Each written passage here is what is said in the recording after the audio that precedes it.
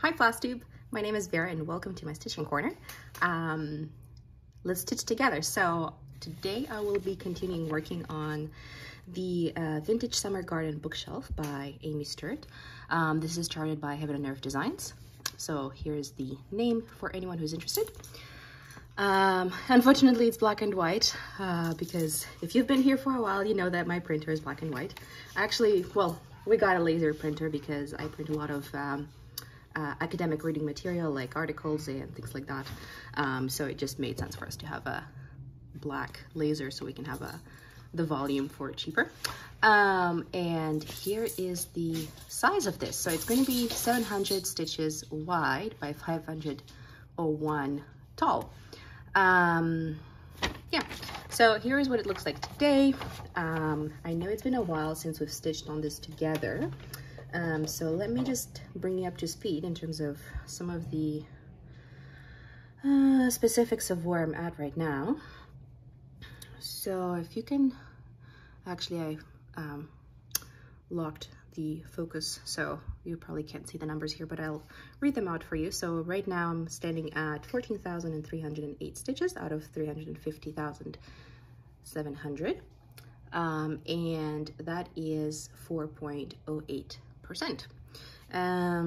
So if you're here for the first time, I'm working on the lower right corner on that first level of the shelf. So if you can see, it's a bit blurry, but you kind of can see the color of what I'm referring to. So yeah, let's start stitching, and I'll tell you a couple of stories of what's been going on with this project and some other projects, and kind of like what I've been up to. And you can tell me what you've been up to too, because I like interacting with you. Doggy girl, can you come to your place? Can you come to your place, please? Come on over here. Come on, lie down. Oh, that's a good girl. That's a really good girl. Come on, lie down here. Yeah, go to your donut. Come on, lie down. Sorry about that. That's just part of a dog life. She's been acting a little bit weird with me video filming. Weird as in she's developing like odd sort of like habits to what to do while I'm stitching. I think I've mentioned that earlier. So when my husband and I were both working from home, she would just get knocked out the moment that my husband would start talking in meetings. Where lately what she's been doing with me is whenever I would start talking to the camera, she would start like acting up, as in like, please give me attention, or going and being naughty, like chewing books or investigating Velcro scotch on sandals, things like that. So I've been trying to find a different, well, not a different, but try to figure out what would settle her down.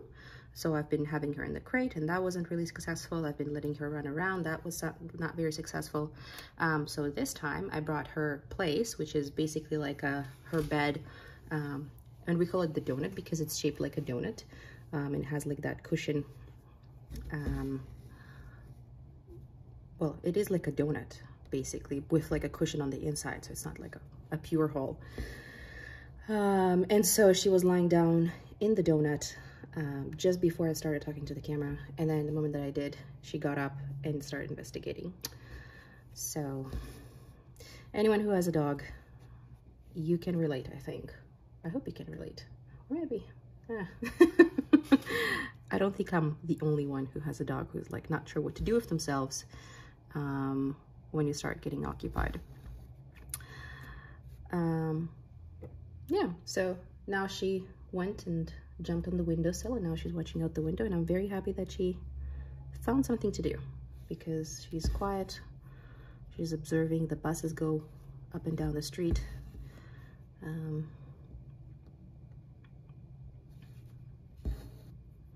that makes me feel good because I know that she's satiated with whatever that is. She actually really likes watching life go by out the window.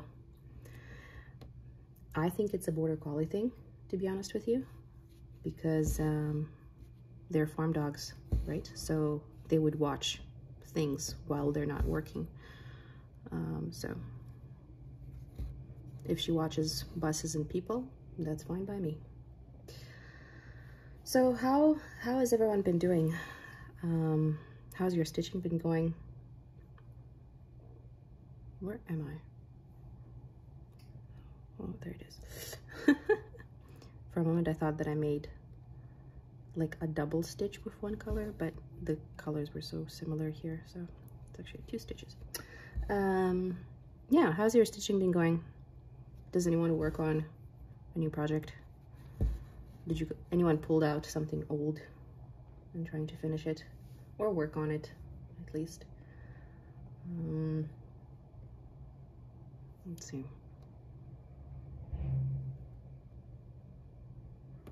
It feels like I haven't done a stitch with me for such a long time that I'm kind of getting a little bit lost with what I'm doing. I mean, by talking and stitching and observing the pattern all at once.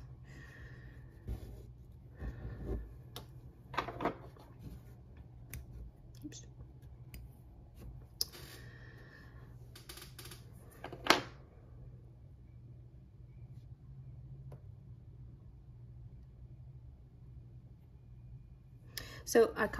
So here's an interesting one. So there's the edge of the book, I assume, right? The first book. Where's the picture? This book, The Honeybee. And this is the circle right here. Here's the circle. And there are a couple of more flowers along the way here, which are those flowers here. And I'm having a little bit of a decision dilemma. Should I continue going upwards, or should I fill in this space here and then go upwards? Because the colors in here and here and here are quite different. Like, for instance, this red does not appear up here. And those greens, I mean, they only appear in the vegetation, unless it's like those muted, like dirt greens that I just did right now, for instance. And yeah, I'm finding myself kind of like jumping back and forth between the pattern and the location of where to continue. So as you can see, I started doing this part, but then every time I pick up a color in here, it just keeps on leading me like in this circular, which makes sense. But that's just something that right now I have to make kind of like a decision where, for instance, if you would have been like, if you stitch diagonal or the 10 by 10 parking method or anything else, like, it does take a little bit longer, but that decision is kind of taken away because you just follow what you need to do according to the method or approach.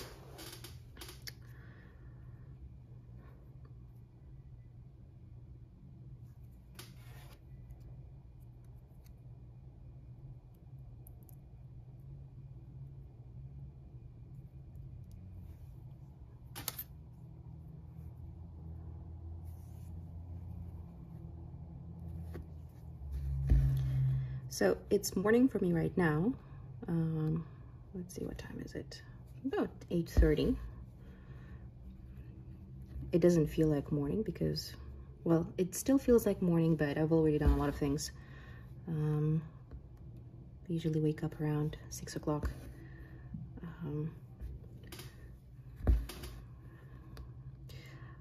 But why am I mentioning this to you is because I've been having this relatively new way of dividing my stitching in the day and between the different projects that I have.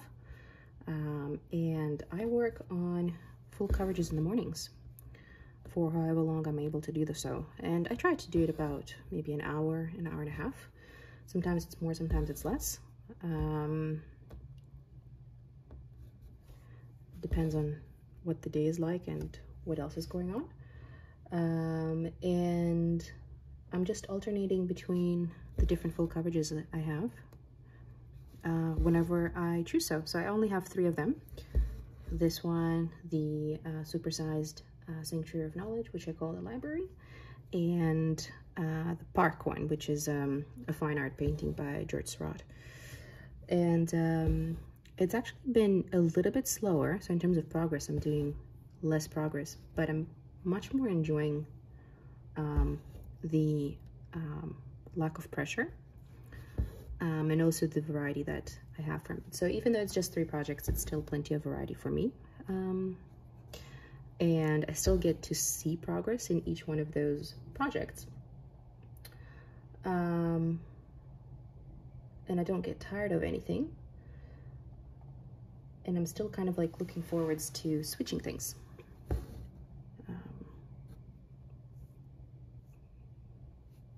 Where am I here?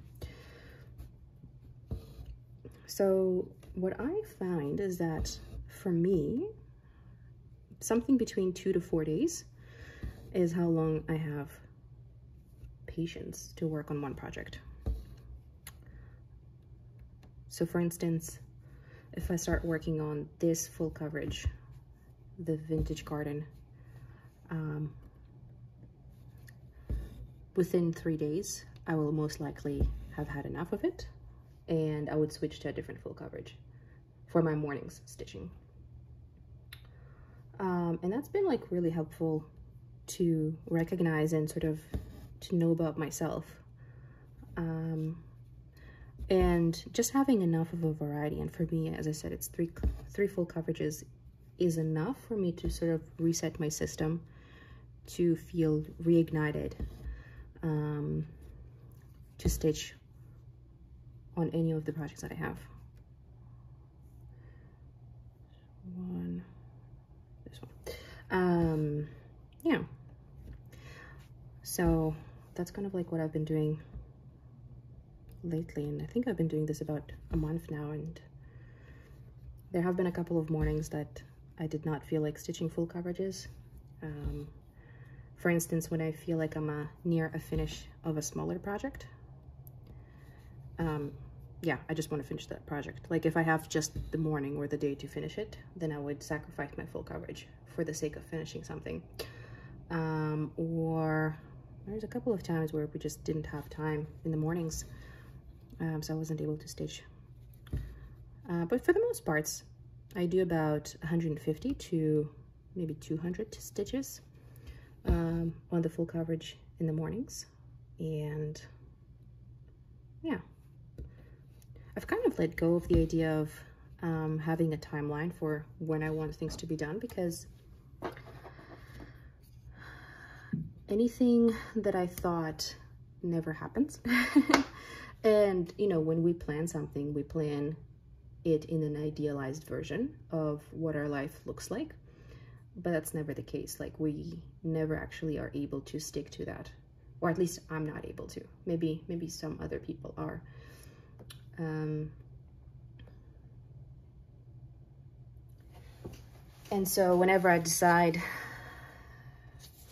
I'm going to do X number of stitches per month, and I will be able to finish this in whatever time frame, like 1.5 years, 3 years, 10 years, whatever that is, I'm not able to stick to it.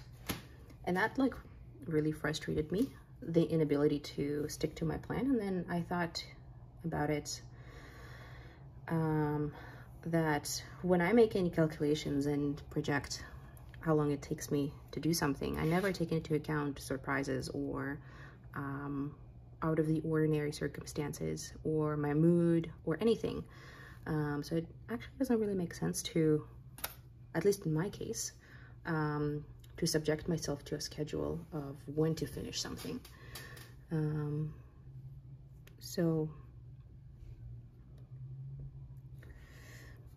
I think every time I watch FlossTube, like so many stitchers, they say, everything I tell you is going to be irrelevant or has been irrelevant because I totally changed my mind and did something completely else. And you know, like that's kind of an illumination, an illustration of what people actually do and what they say. And it's not necessarily that they're not sticking to their word. I think a lot of us are optimistic with what we can do, and that's a good thing, because that's a hallmark of a creative person, is that they think they can do everything because they have like this vision. They're optimistic that it all can be done. And you know, like, I'm sure that I do it, and I will keep on doing it, where I think I can do all sorts of things and make a plan of how to execute it, and then realize that I didn't do the plan. So instead, I shifted gears a little bit, and I thought to myself, I'm just going to focus on things that I do rather than how much and what it will take to get them to a finish, or to see it to a completion. And that's been really, really helpful. Yeah, I hope I'm making sense. I'm kind of like talking and stitching and looking at the pattern at the same time. So if I'm a little bit confusing, or there's some gaps in what I'm saying, it's probably because of that, but I think you get the gist of it. Yeah, let me know if you can relate to it, because I would love to know where you are at, and how your perception of what stitching has changed, or more like evolved to be over time.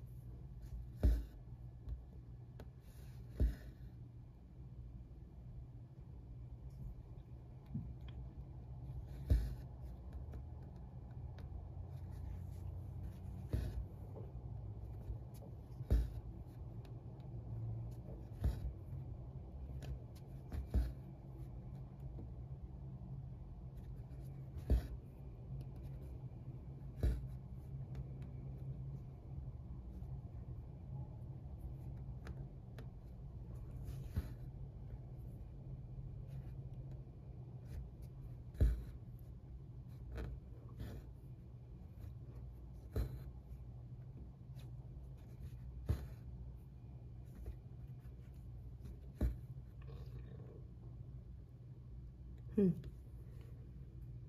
think I have 1, 2, 3, 4, 5, 6. 1, 2, 3, 4, 5, 6. Oh, I did one too many. Okay, that's all right.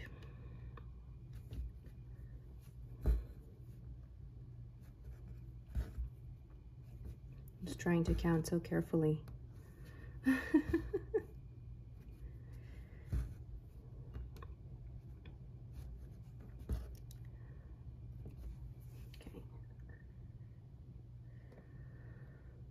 Oh, so this color actually is, there's a massive block of it right inside the circle.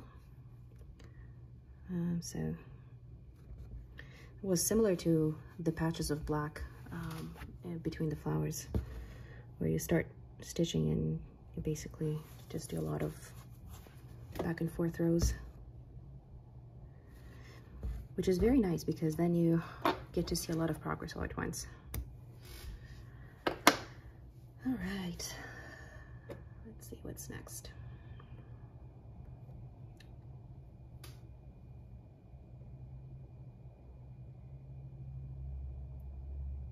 Oops. Okay. So what I'm doing right now is just filling in this area here, sort of like leftwards and upwards. But whenever I pick up a color in here and I can see that there's just a handful of stitches in the lower area, then I tend to start at the bottom, kind of like collect them, and then hopefully finish whatever I was doing. So that's kind of like why I'm panning back and forth. And sometimes you can see that I'm stitching in the bottom here. Because, you know, like if you're already picking up a thread with a color,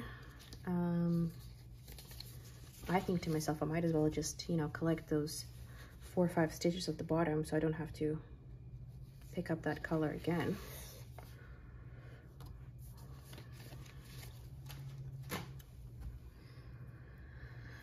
I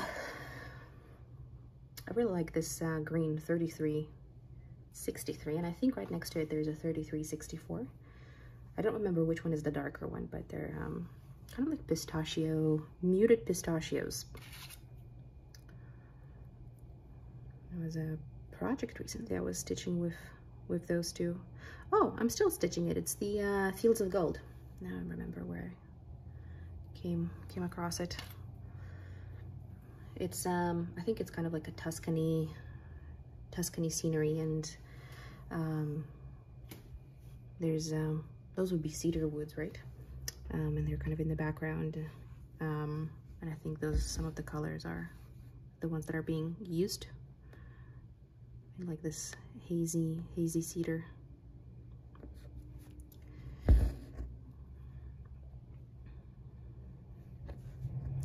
So if you're wondering whether I've changed something with my Q-snap, you're correct.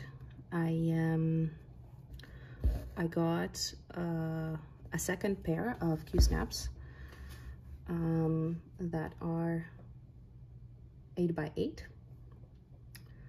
and what I've done is I've mixed and matched my 11x17 with the 8x8, and now I have one Q-snap as an 8x11 and another one as an 8x17. So I'm using the, just a second, right here. So I'm using the 8x11 here. So actually this is, let me just shift it around for you. This is the end, see right here. So I'm using it here, and the 8x17, which looks like a panoramic photograph, is I've put the Sanctuary of Knowledge on it.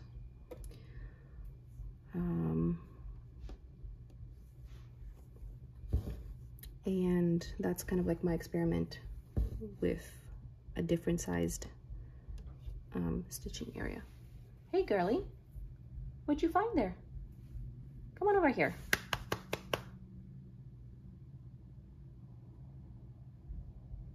I feel ignored by the dog. She looked at me and was like, okay, and what?